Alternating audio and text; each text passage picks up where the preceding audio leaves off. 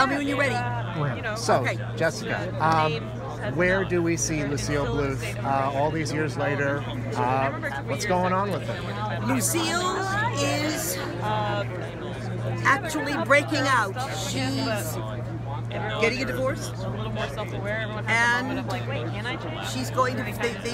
Mitch has written a very human arc for her that involves her usual, troubling tactics, but some romance and just being free and starting to, late in life, enjoy herself. Really enjoy herself as a woman. Every time I watch reruns of this show, I'm always so amazed at the strength of the ensemble. I mean, you guys work so well together, and it's such a diverse group of talents. Yeah. Can you talk about working with, everybody in this case? There's something, we're all in each other's DNA. It must be. Because the 5 years go by, or 6 since we shot, and when we see each other, it's like one day. Now, I did mention to Mitch Hurwitz, our commander-in-chief, I said, if you wait another 5 years, get that wheelchair. I'll be so old. I won't be able to do it. Well, you mentioned Mitch, great creator of this show. What is it?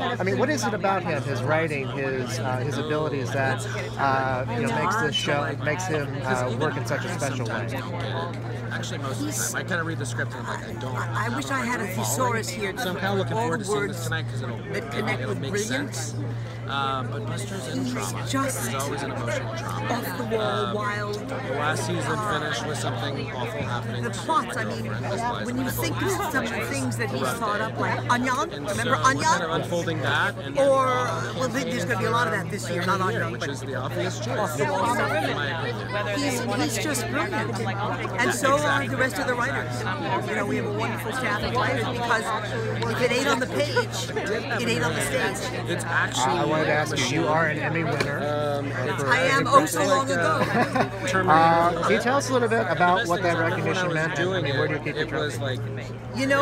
My husband Ron Liebman, he has one too for Cass. So long ago. It was weird because somebody else. And we have a country house, so mine is in country and his is in the apartment in Manhattan.